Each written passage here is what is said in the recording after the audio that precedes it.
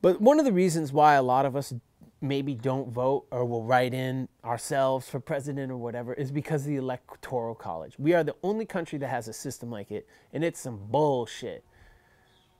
Bullshit. Okay? This came from the U.S. Constitution. Now, there's all sorts of justifications for this. The main sort of one that you kind of hear touted a lot is that it was to make it so that cities or states with large cities, they wouldn't have all of the power in voting in the president, that they wouldn't have the total majority, where you could have, rural states with more rural populations having more of a say, although they have less of a population where they could have some sort of say. So the politics of the largely populated cities and states with large cities, their ideas and values and candidates wouldn't always be constantly represented. Now, you kind of look at, historically, you look at the popular vote as not always been the vote of the electoral college. But what this equates to is that the votes within, represent the number of, so how many votes each state gets, right, counts for in electoral college is reflective of the number of representatives they have in the House and Senate. So larger states with larger populations count for more votes, and it's a winner take all. Like, you win California or you don't.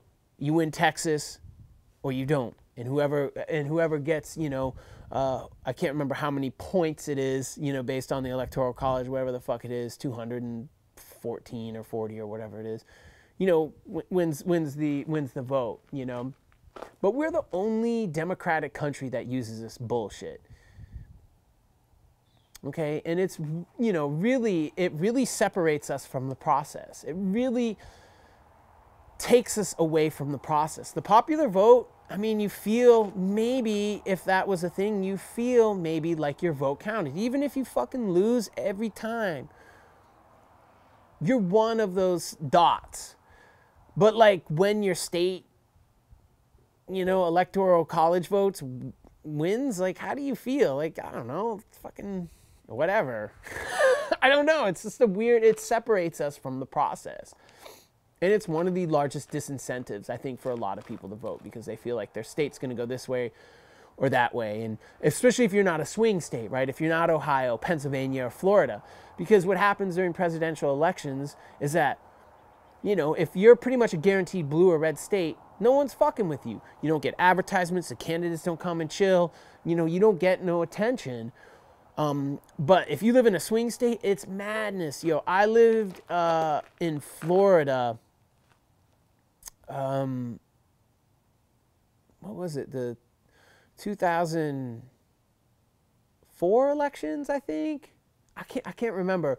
But it was madness. I mean, madness. Like, the amount of billboards and signs and just the amount of stuff everywhere compared to where I'd been in Connecticut or Maine and other places I'd been during those times. Well, you don't see much. You see stuff, but like, holy shit, it was madness. So if you live in one of those states, you feel more important. You're a swing state. But if you're in like a certified blue or red state, you're like, fuck it, I'll sleep in today. So in the chapter, they talk about disincentives to vote. Electoral college, probably the largest, right?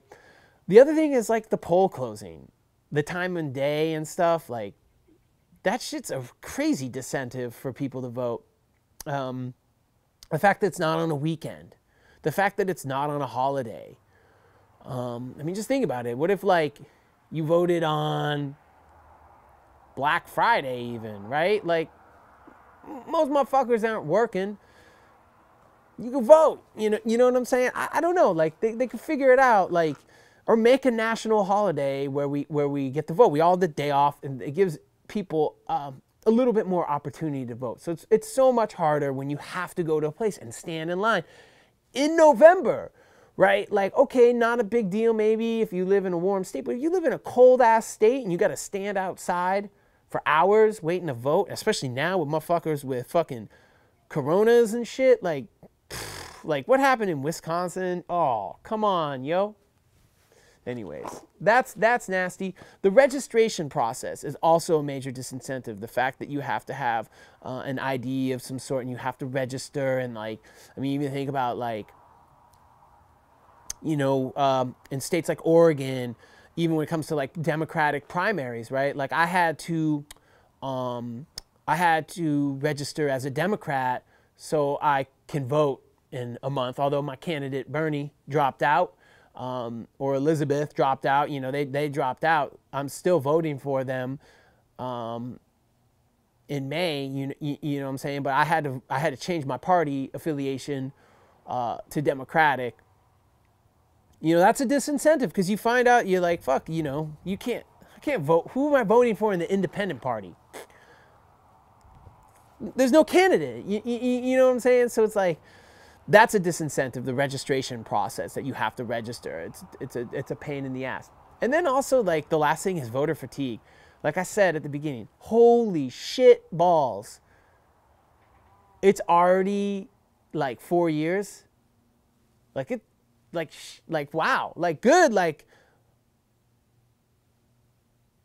we're getting through the Trumpito times, but we're already back there to all the political bullshit. All the bullshit, you know, and then you have other elections in between for governors and for bills and for representatives and all this stuff, you know, and so it's every couple years or every year, you know, you fill in ballots and you just get burnt out. Like, it's burnout city.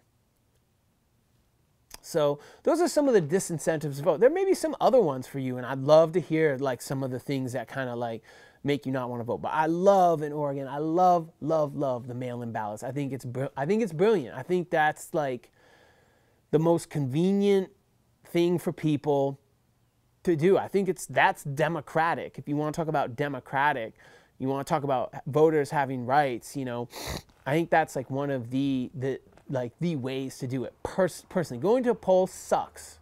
I hate it. People with their stickers, I vote, you know, that's cool, whatever, but like, here's my sticker, I'm putting it in the mail.